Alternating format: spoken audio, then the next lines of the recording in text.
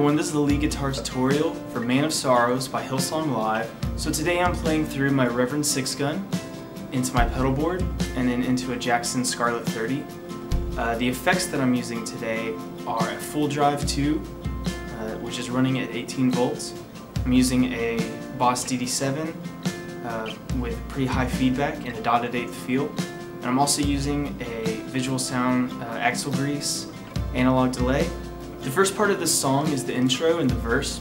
I'm just going to play them right after each other because they're pretty much the same part. The only thing to note is that I'm capoed on the first fret, so I can have that open F on the bottom E string.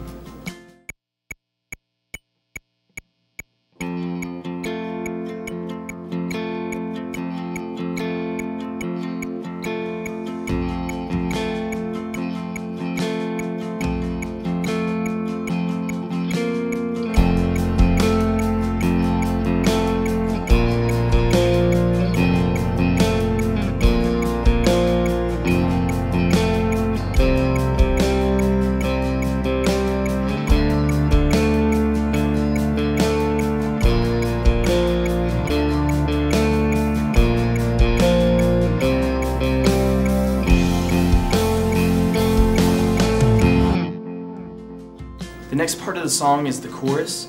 I'm going to play the first chorus and then I'm going to play another chorus. This song has like 5 choruses in it. So we pretty much just play chords on it, there's no parts, so here's how that goes.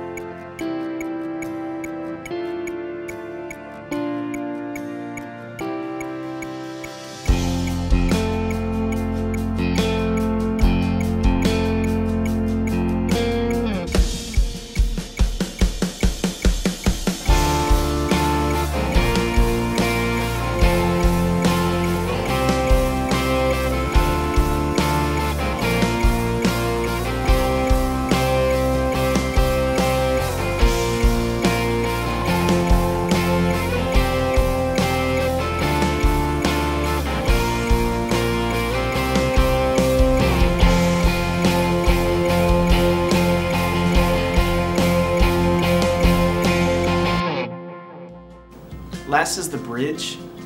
You don't really play the first half of the bridge, and then it comes in with a part on the second half of the bridge, and that's when I turn on my analog delay, just to give it a lot of space.